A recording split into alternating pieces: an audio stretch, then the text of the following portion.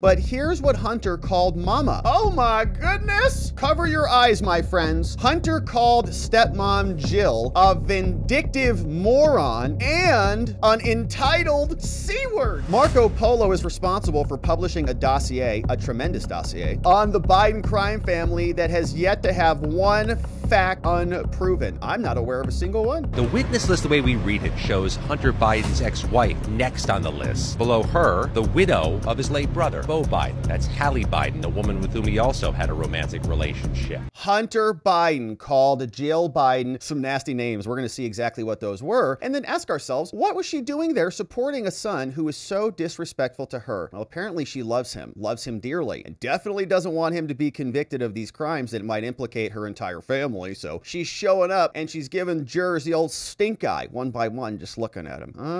Because this is their backyard. They put this trial right where it serves them best. They put Trump in the most liberal county. 83% of the people voted for Alvin Bragg, who ran it on getting Trump. But back here in Delaware, Joe Biden's been in power for, 30 years plus. Then he was the vice president. Now he's the president. So they've got a lot of power here. So she showed up again for the second day to support old Hunty because they love their son so much. And here was the scene as she was walking in.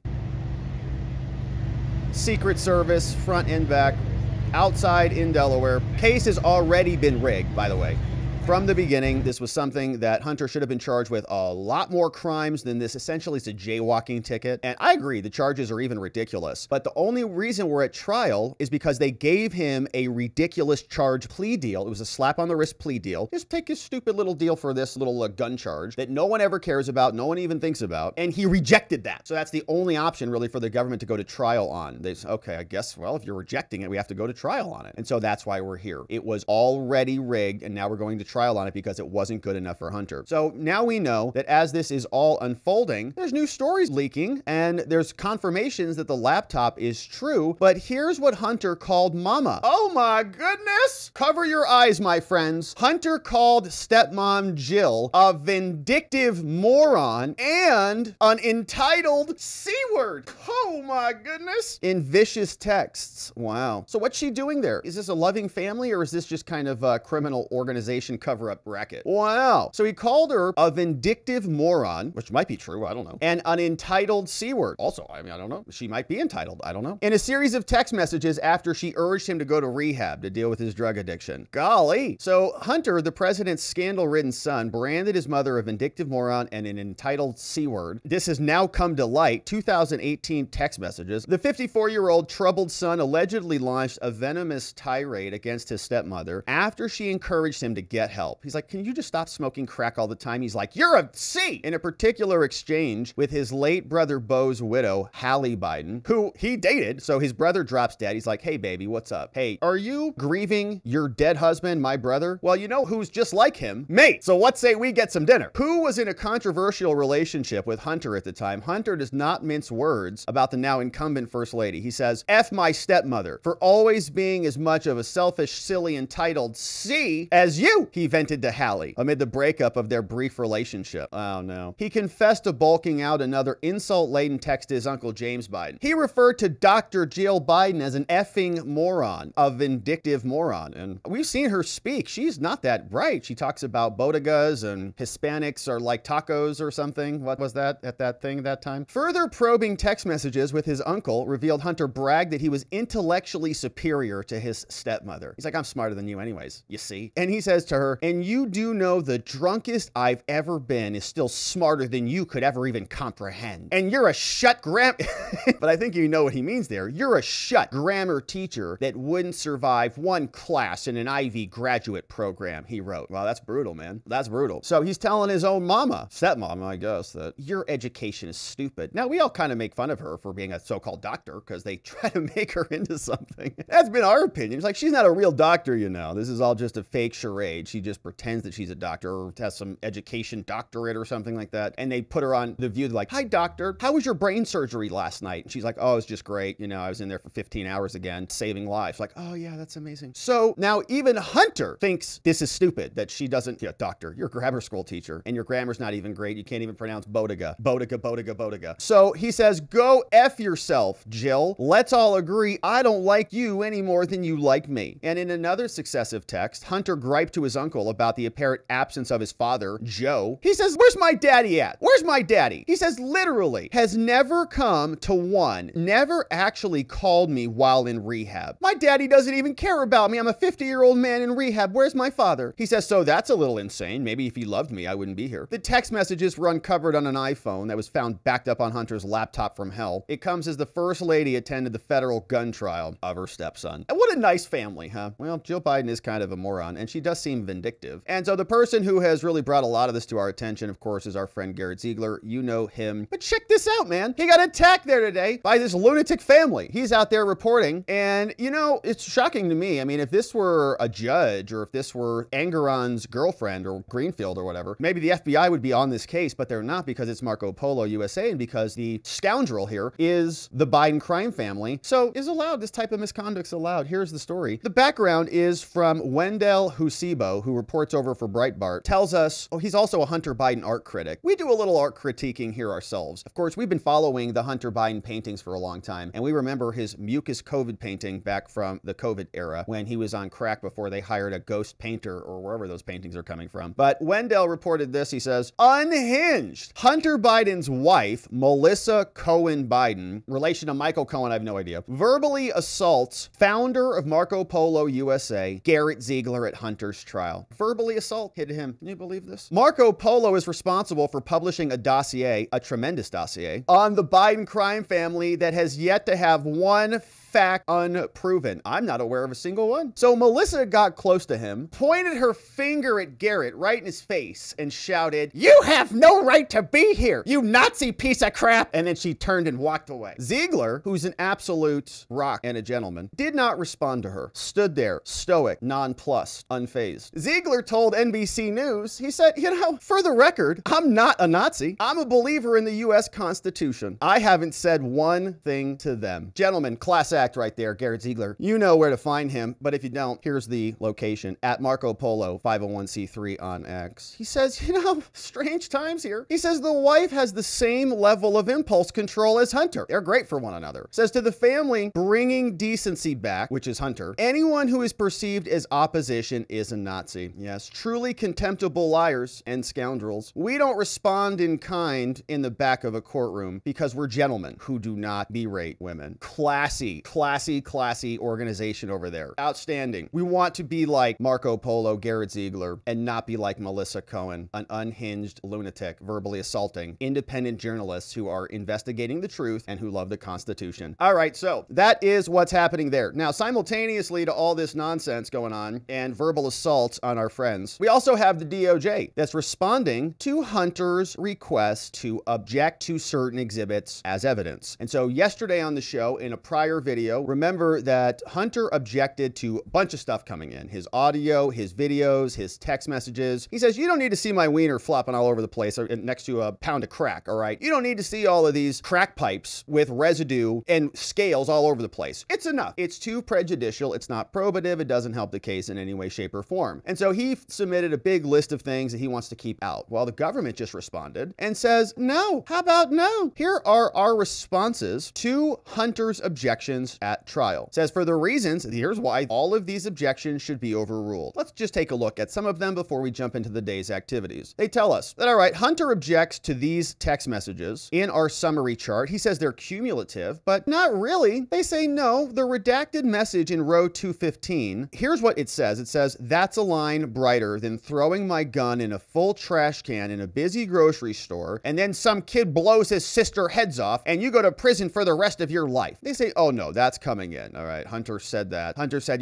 don't cross the line. He's texting somebody about it. He's like, well, I didn't cross the line like you did of, stealing my gun, throwing it into a grocery store so some kid shoots his sister. They say, yeah, we want that admitted because that's an admission about the gun. And it's a statement made by Hunter to the defendant, to witness number 3. And so it's admissible as an admission. This is why you don't want to make admissions or really talk about the case at all, because they just interpret everything as an admission. They say it's used against you and it's admissible against you. Now, with respect to these other rows, they say, no, that we need to get all these other messages in as well. It's all probative of his active addiction. For example, they say, look, let's look to chapter 11 of his book. He admitted in his book that he was actively addicted to crack cocaine between 2015 and 2019. 4 years. He wrote it in there. The government's motion, we included it there. And also these other rows are also relevant because they also match. They say his addiction continued into 2019 without disruption. They only sobered him up, so-called, because daddy was running for president. They needed to figure this out. Now, the messages have a tendency to make the fact that he was an addict and a user more probable than without the messages. So it's probative because it helps us come to a determination. And in addition to that, the government says, the fact that he was addicted to crack between the fall of 2016 and the spring of 2019 is also a fact consequence that's relevant to everything. And his admissions in his messages have probative value, which is not outweighed by the danger of unfair prejudice. And remember, we have the balancing test. Is it more harmful than it is helpful? Is it more probative than it is prejudicial? We weigh it and decide. Now here, 18C, they really don't want this wiener video floating around out there. They say, okay, Hunter objected to this video from December 2018 under rules 401 and 403. That's the balancing test. Why? Because Hunter is naked. They say, oh no. And now he doesn't want the jurors to see it. So they say, wait a minute. No, they say we redacted this clip. All right. We actually redacted his wiener so the jurors don't have to see it because the prosecutor's like, we don't want to cause them PTSD. The government took a sampling of a few images from Hunter's devices as evidence in this case. And so therefore the images are not cumulative. Now, as with the text messages, this video is evidence of the ongoing and long-running addiction where he admits to that in the same period of time. It's also admissible under these rules because it makes it more probable than not that they can make a determination based on this video. Similarly, they don't want to use this December 2018 video or maybe another one in 18D, another video, because it's after the gun purchase. They say, no, this video's after the purchase, so you don't need that. And he says, the voice is not even Hunter's anyways. They say, no, sorry, Hunter. The government says that this video of Hunter, oh, here's what's in the video, weighing white powder on a scale shows Hunter's period of addiction. It lasted for 4 years. He's dropping crack cocaine on scales, including the time period during which he purchased the gun all the way into 2019. With respect to whether the sound on the video is Hunter's voice, it clearly is, and the jurors will be able to identify the voice for themselves as they will hear other exhibits in which Hunter reads portions of his book. Hunter also wanted 18E thrown out. They say no. This photograph is evidence of the accuracy of his active addiction. It lasted for 4 years. It continued all the way to 2019. Now, they also object to 18F, which is a redacted photo from 2019. So Hunter has a crack pipe and it's redacted. And they say this came after he purchased the gun. So who cares? And it fails to show the location of where this was. It fails to show the crack pipe's owner. And it's also prejudicial, but they say no. Nope, sorry. It shows Hunter's device for smoking crack. So this is to show how he smoked it. It also shows the accuracy of his statement of his active addiction. Lasted all the way to 2019. We're also going to have in an expert witness, special agent called Joshua Romig. He's going to opine that the pipe in the background of the photo is consistent with the device used to smoke crack cocaine. Now, they also want to get different portions of his book thrown out. They say no. These reasons that they're inadmissible, they say they're not relevant. Remember, Hunter wanted them to include a bunch of other statements from the books. So they're trying to include certain statements. Then Hunter said, okay, if you want to include statements of the book, how about I include my statements of the book and we can make a complete record. And so now they're saying, no, you don't need to add all of those things. The portions of the book which Hunter wants to throw in are not relevant. What does his grief about the loss of his brother have to do with anything? That he was an addict because he lost his brother? It's just meant to be sympathetic. Fact is, you were addicted when you said you were not. The fact is that he had periods in which he claims he was healthy, combative discussions, sloppy, addled, all these other things. And none of these are relevant to any of the crimes charged here. And so none of these make the jury more likely, more easy, makes their job more easy with that information. Now, the government also responds to Hunter's request that the government create a summary chart, which the government already created. And so therefore this can be denied. We've already done that. And then lastly, on 38, there's a fight over this exhibit. Hunter objects to 3 photographs from witness 2. He says there there's no drug paraphernalia displayed, nothing in there that's relevant. And they say, no, that's wrong. Photograph at page 7 does show drug paraphernalia to the right of the defendant in the top right. They say it's up there. You just missed it, morons. The government does not intend to use page 10, but with respect to page 11, the photograph is relevant as to location. Witness 2 will also testify that this was taken at a house in Malibu where she was with Hunter. So in conclusion, we ask you to overrule Hunter's objections and let us win. Signed by Derek Hines, Leo Weiss, the same guys, David Weiss, who all rigged the original plea deal, are now having to backpedal and bring this case forward. So that is what they submitted. And now let's jump into the actual activities of the trial. CNN is reporting that there's no cameras in the courtroom, but there's also no digital information that is being shared about. So this is how they are bringing us the news. They're literally transferring paper back and forth from inside the courtroom, which is about as locked down as we've ever seen anything. CNN's Paula Reed and every other journalist outside the Wilmington, Delaware federal courthouse must rely on handwritten notes delivered from inside to deliver real-time information to the public. Isn't that wild? Just as with the recent trial of Trump, there's no live video or audio available to the public, but this is even more limited than Trump's was. And we know why they limited Trump's trials, because they didn't want us to see what they were doing inside. Maybe that's the same thing here. But the Biden trial is even more limited than Trump's was. Here's this jury form. The criminal trial allowed no TV or audio, but reporters were at least allowed in that case to use email or Slack to communicate with the outside world. Neither option is available here. So we're relying on notes or runners or for reporters to come out of the courthouse and talk to us in person. It's crazy. They're literally running notes out. Here's what happened. Run it outside. In America, in another important trial where we're supposed to have transparency and accountability for what's happening. So that's how we're getting our news. Now we're back in court. And it was a little bit of a curious morning today because we were missing some jurors. And here is an update. They said one juror was dismissed from the Hunter Biden trial at the start of the day. They sent an email. They said, Your Honor, I live an hour away. This is so far from me, I just can't get there. So the judge entered the courtroom and says, 8:55 says, well, okay, so we lost a juror. The judge said the juror sent an email explaining she lives in Milford, Delaware, an hour away from the court. She's unemployed. The judge said the juror did not realize they would be expected to be at the courthouse every day. She's like, what? Every day? I only came yesterday because my dad was off work. So that juror's gone. Now we figured it out. So here is where this goes. Trial starts. We're day 2, opening arguments. Government prosecutors who may or may not be actually trying in this trial. We have no idea. Ladies and gentlemen, it doesn't matter who you are or what your name is in opening arguments. Derek Hines for the government prosecutor. He said it's simply clear here. Hunter Biden was addicted to crack and he lied on a federal form about his addiction when buying a gun. Now we're here not because of some politics or something like that. No, we're here because of Hunter's lies and his choices. No one is above the law, they say. It doesn't matter who you are or what your name is. Now I get real tired of this stupid phrase, obviously, because tons of people are above the law and you can see it in this case. So prosecutor does that stupid phrase. Now they also showed a picture of Hunter's Colt revolver. They say, here's what this crackhead has done. They showed an image of hollow point ammunition as well. Biden's lawyers previously said in their filings that he never used or even loaded the gun when he had it for 11 days before his girlfriend threw it away in the dumpster so that kids could eliminate themselves. So here's the picture. This is a Colt Cobra 38 special revolver that he purchased from a gun store in Wilmington, Delaware. They submitted this nice little revolver there. Pictures showed during the opening statement. The prosecutor continues. And ladies and gentlemen, and as this evidence unfolds here today, you're going to hear from the man who sold the gun to Hunter, a man from the gun store where Hunter came and purchased this revolver some time ago. And he's going to explain to you the very form that Hunter filled out. Now you'll hear from him that a gun salesman has to rely on what they put on the form. A salesman doesn't have a crystal ball to determine what's true or what's false. And you're going to see this form. It's from the ATF. And we're going to show you the one that was filled out when Hunter bought the gun himself. And when he filled out that form, ladies and gentlemen, he lied on the form, clear as day. The evidence will show. Now, Hunter also admitted all of this when he wrote his little book. Hunter wrote a memoir, ladies and gentlemen, and he described his addiction in the book himself. Using his own words, you're going to hear the defendant say that his superpower was finding crack anywhere, anytime. Those are Hunter's words, ladies and gentlemen. His, not mine. You'll hear it from him. Here, you're also going to see more evidence about these drugs to the jury. They're showing these pictures on his slide deck. These drugs came from Hunter's own electronic devices, and you're going to hear from expert witnesses who will authenticate those devices, show you where these photos came from, and show you what they are. Now, we also are going to show you text messages messages from Hunter. We're going to authenticate these too. Hunter knew that he was an addict, says the prosecutor. You're going to see text messages like this one, where Hunter was even calling himself a liar and a thief, where he admitted multiple times that he was a drug user. And listen to this, ladies and gentlemen. They played a portion of Hunter's audiobook, so they just heard Hunter's voice. So they're playing his voice. Sounds like his dad. Kind of like a crackhead. Kind of, yeah, I didn't do it. No, I didn't know. I really don't know. Was that your laptop? I don't know. Hines said during his opening statement, ladies and gentlemen, you're also going to hear from Hallie Biden, Hunter Biden's girlfriend, who found and threw away his guns because she was fearful for him. He was going to harm himself or harm somebody. You're going to hear that she was giving a, quote, grant of immunity to testify in this case about her own past. She's also a crackhead. The immunity requires Hallie Biden to testify truthfully. And by the way, I'm in favor of crackheads who are no longer crackheads, by the way. So hopefully she's no longer doing it. We don't know. Hines said Hallie Biden had been a drug user too. After, we'll see if Hunter beats her up with that. Wow. And Hunter introduced crack cocaine to her. What a nice guy. Getting everyone else addicted with him. The worst. Hines said Hallie Biden, the government prosecutor, said she was clean. She was trying to get sober. Hunter kept dragging her in and she found his gun, threw it out in October. And so now we've granted her immunity and she's going to come in and testify about Hunter. And here's what else you're going to hear. The jurors say that the jury is pretty diverse, or the legal experts say that half of them are gun owners, great, and have relatives in their families who own guns. About half of them or more have had drug addiction in their families. This is important. Yeah, it's a cross-section of America, I'm sure, of Biden supporters. So that's great. So we're predicting a hung jury or an acquittal, to be honest. But here's prosecutor finally ends the opening statement, and that's actually going to be a good thing. If Hunter is acquitted or there's a hung jury on this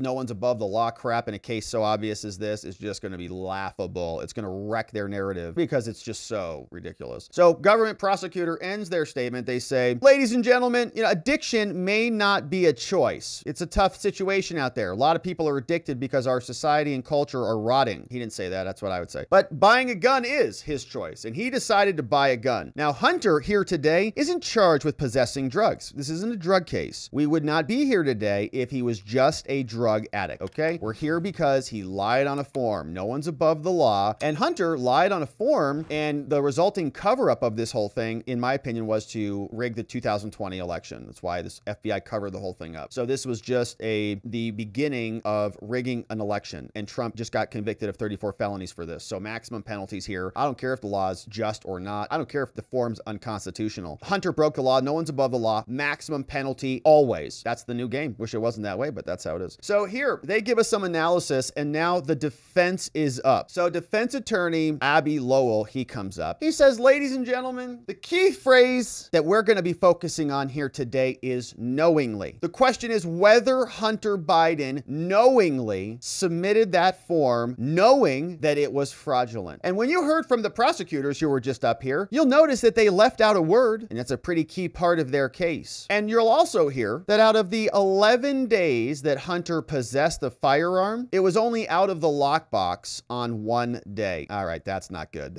You're kind of coping on that one already. That's a cope, big time. And by the way, so maybe he did illegally possess a firearm and maybe illegally filled out the form, but he locked it up, so it was safe, even if he was a crackhead. You just kind of made your admission there. Uh-oh. But ladies and gentlemen, they have to prove beyond a reasonable doubt that Hunter knowingly violated the law, which is a little strange way of phrasing it. So ignorance of the law is not an excuse. Okay, you know this just by getting a speeding ticket. You know what the speed limit is? No, I think it's 55. No, it's 35. You got a ticket for that. Well, I didn't know. Oh, you didn't know? Oh, well, now you do. Have a nice day. Back on the road. I don't care if you don't know. It's the law, what the law is. So he's actually saying something like, and I don't know if this is a direct quote or not, but it looks like it is. They're going to say that Hunter was too cracked out to know what he was signing, maybe. Is that the thesis? Even though voluntary intoxication is not a defense either. So let's go through this. They say Lowell traced Hunter's addiction back to various traumas that he experienced by showering with Joe. Also, I don't know. Beginning with the childhood car crash that killed his mom and left him with a brain injury, which is a terrible thing, by the way. That's awful. But from there, is he entitled to be a crackhead for the rest of his life? No. And I think that the reason why I have such a problem with, and I don't buy his rejuvenation story, his return reclamation story, is because he's like a professional degenerate. This is what he does. This is his lifestyle. Some people are caught in an addiction. Some people are lifestyle addicts. That's just how they are. And there's no even real regret about it. That's why Hunter is sitting in his dunk tanks smoking crack at rehab centers, because he doesn't care. Like literally millions of people in this country, Hunter has struggled with addiction. He has abused alcohol since he was a teenager and drugs since he was an adult. And I have a ton of sympathy for addiction. Without going into my story, there's a lot there that I empathize with, but there's still cocaine showing up at the White House. Nobody really knows why that is. So until you see actual recovery from somebody, all their talk is just public person like this. It's just bloviation. It's just fake. So we're not buying it. Now, Hunter, the defense also suggests he wasn't even interested in buying a gun. He didn't even have much interest in that revolver. So he didn't even knowingly lie to the gun dealers. They say he just showed up into the gun store and the gun salesman led Hunter to the guns and they picked out a handgun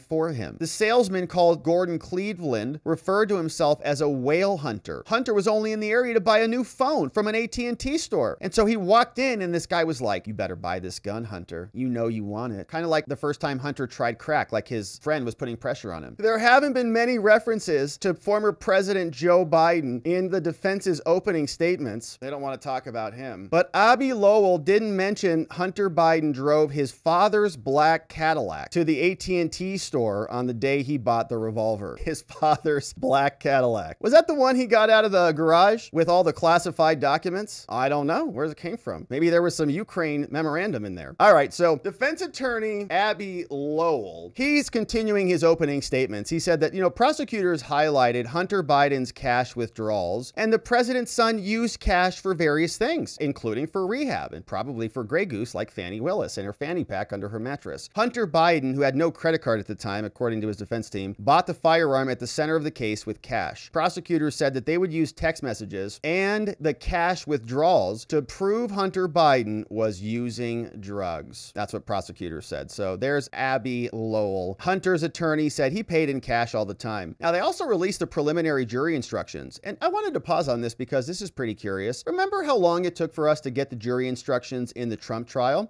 We had to wait till the very end. And in fact, even at the very end, we've got questions about whether they were accurate, whether they were accurately read in court. So they were changing. All of the evidence was presented in the Trump trial. And then we got the jury instructions. And then the jurors were instructed on what the rules were after they heard all of the evidence. But what you'll see here in federal court is the jury instructions have dropped already. Here's the preliminary jury instructions subject to change. Now, we did not get any of this, and the jurors did not get copies of this, but in the Trump trial in New York. Now, here is what we see. This is the nature of the indictment. So we at least know what the charges are now. This one is simple, right? False statement, material to a firearms sale. 2 of those, false records, and defendant being in possession while being a drug user. The charges are contained in the indictment. It's the formal way. It's simply a description. It's only an accusation, and so consider it accordingly. Also gives us the presumption of it. All this stuff, the jury's going to get a hard copy of this, and this came out at the beginning of this, which is normal. And you'll also notice there's not a whole paint by numbers instruction manual like from IKEA or something instructing the jurors on how to assemble the case. This is much more normal than what we see elsewhere. So the jury instructions are now out, and they'll be expanded because those are just the preliminary instructions, but at least we have some idea. And in Trump's case, we had none. The jurors could pick a crime, any crime, whatever the hell they wanted, and they did. And we have notice. We have no unanimity amongst the predicate offense, and we have no notice about what to defend against because it could have been one of 3 defenses, and that is a due process problem. So we have the instructions, then we get some more defense openings. So Abby Lowell continues. He tells the jury that the pouch the prosecutors say carried his gun had cocaine on it was actually used by Hallie. That pouch wasn't even Hunter's. Remember the pouch where the gun was in that they threw it away? There's also cocaine on it, residue. Lowell also said Hallie Biden put Hunter Biden's gun in the pouch before throwing it away near a grocery store. She did it. 5 years later, Lowell said investigators tested a substance they say was on the pouch, but they did not test for fingerprints. And he says the gun was never even loaded anyways. It was never even carried around. So who cares? And the defense, Hunter's defense, finishes their opening arguments. The government is now done and opening arguments concluded. The judge says, witnesses? Prosecutors say, the government calls FBI Special Agent Erica Jensen. She's an FBI agent who's going to be used to establish and introduce digital evidence, including the text messages and the Hunter Biden photos.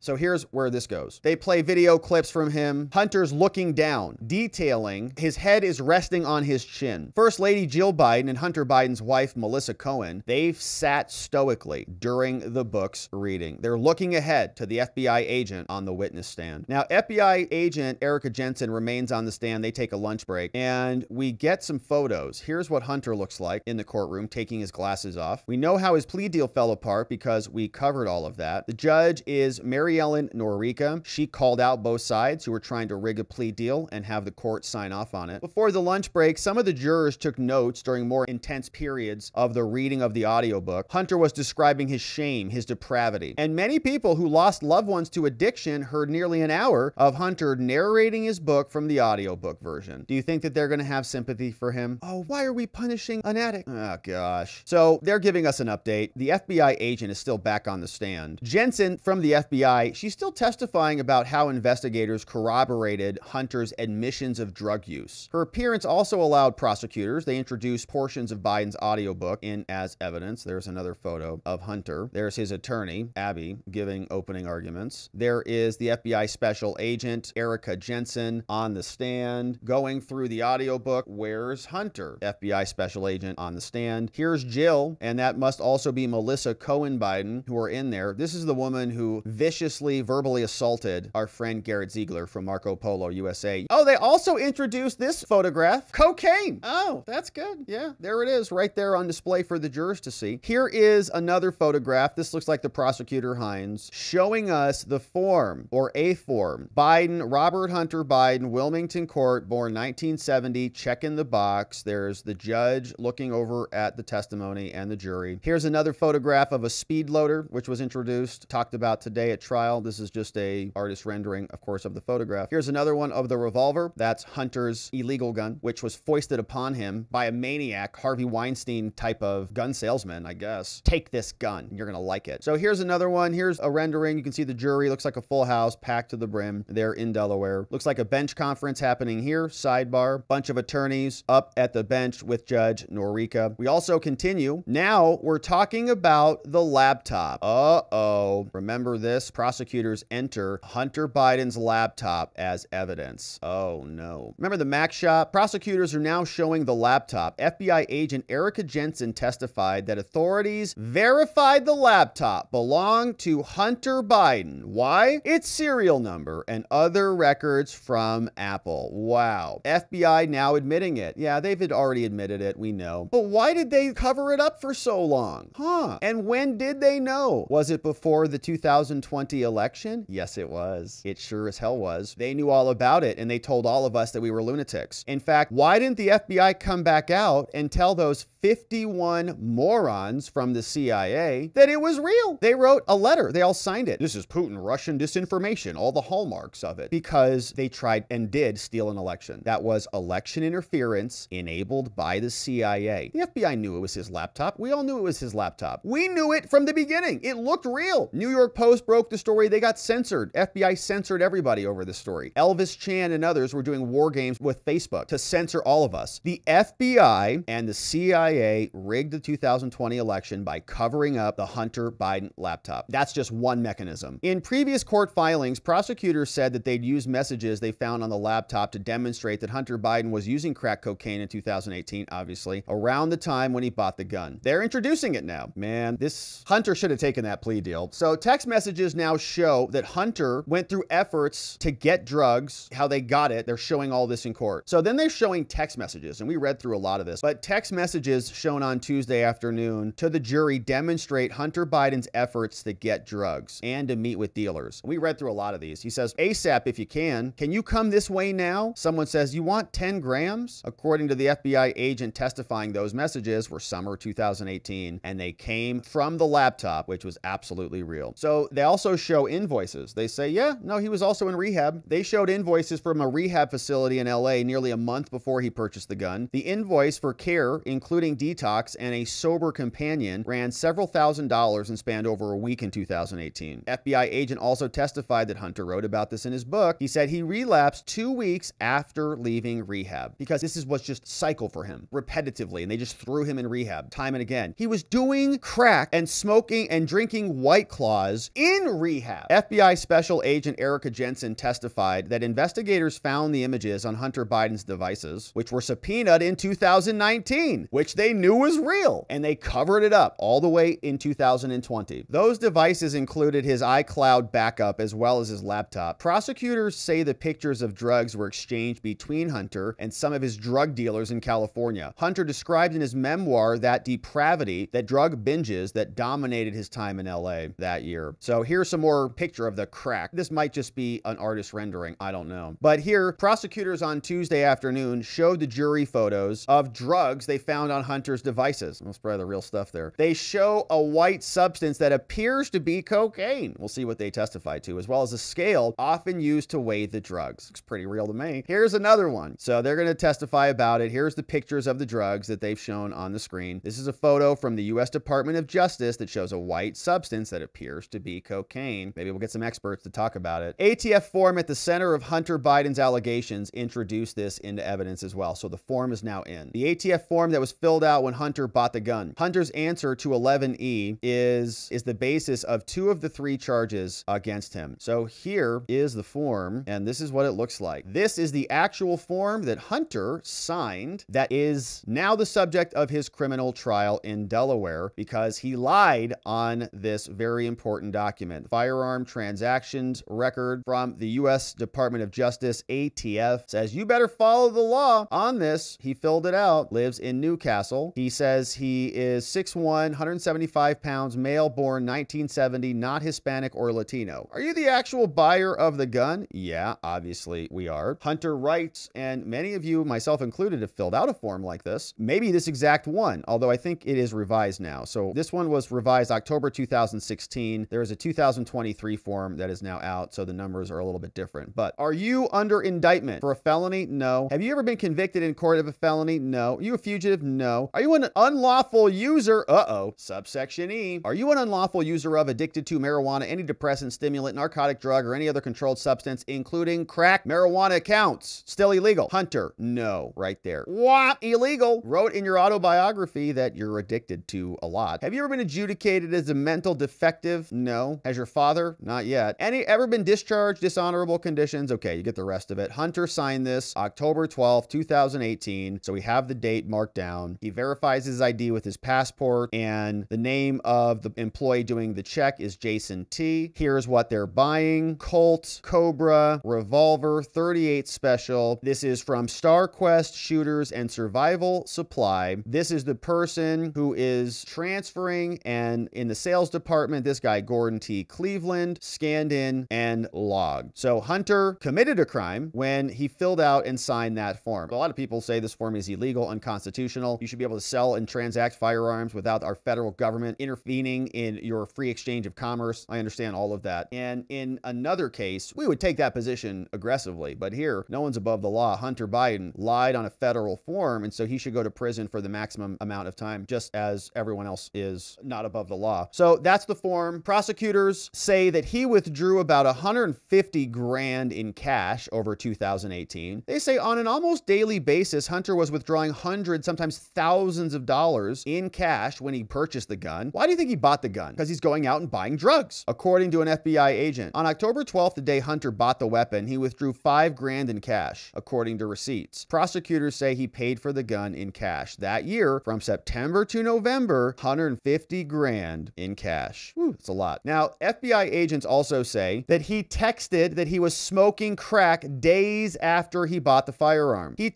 says, I'm smoking crack. In one text the day after he bought the gun, Hunter said, quote, he was waiting for a dealer in his text messages. Now, then they get cross-examination. So FBI agent finishes up the direct exam. Abby Lowell for the defense now comes up. Prosecutors done questioning the FBI agent. We got a trove of Biden texts. We got a trove of Biden photos, all going to the jury. Now, Biden's lawyers now start their cross-examination. They're questioning the authenticity of these. Well, where did these come from? Did you authenticate these? Did these come from Russia? Did Putin sign off on these? Prosecutors have shown several videos to the jury. They say we got after subpoenaing the devices. One video showed a shirtless Hunter Biden holding what appeared to be a crack pipe. Another video showed a white substance on a scale. There's the photo. Oh no! There's nips! Hunter's nips! In an artist rendering. We were doing everything we could to avoid it, but they showed up here in cartoon format. Prosecutors introduced a video of a shirtless Hunter Biden. Gross. Second day of the trial has now ended. We're done. The first and as of yet the only witness, Erica Jensen, going to be back on the stand tomorrow for cross-examination. Court resuming 9 a.m. Eastern time on Wednesday, and of course we'll be here to continue our coverage. Let's see what CBS said about the day. We have this fella who was out front in Delaware. Tomorrow, our plan is to see if we can connect with Garrett Ziegler from Marco Polo, who's also there, to give us the real take. But for now, we'll see what CBS has to say about this on day 2 of the trial. Some of the most dynamic, potentially embarrassing testimony up top. Today is opening statements. We'll hear from the prosecution, the special counsel's team, and the defense. Then it's the first witness. It's an FBI special agent who'll talk about the text messages Hunter Biden sent through the course of 2018. The witness list, the way we read it, shows Hunter Biden's ex-wife next on the list. Below her, the widow of his late brother, Beau Biden. That's Hallie Biden, a woman with whom he also had a romantic relationship. The time frame hasn't really moved on this. They're still thinking 1 to 2 weeks, all of it here at the federal courthouse, and then potentially a verdict before June 14th. That's a week from Friday. Federal courthouses have their pluses and minuses. They are historic buildings. They are comfortable buildings, but there are prohibitions still on phones and computers. So the updates we give you are run out here on pieces of paper with notes we've jotted down, and we telephone in. We will watch without our phones a historic first full day of trial here in Wilmington today. All right, so that's what it looks like at the scene. Having a difficult time getting real accurate information, but trial is unfolding, and so far it seems like there's a ton of evidence that's stacking up against Hunter. The question is, will it matter if the jury is on Team Biden because of the jurisdiction? So we'll, of course, continue to cover this. Thanks for subscribing, my friends. We got Garrett Ziegler, who will be joining us at some point, hopefully tomorrow, to unpack what's happening in Delaware. And if you enjoyed this video, you're definitely going to like our next video, which is where we're jumping into what's happening in Florida, the classified documents case, and Congress's attempt to defund Jack Smith and the rest of Trump's political prosecutors. So we'll see you over there on that one.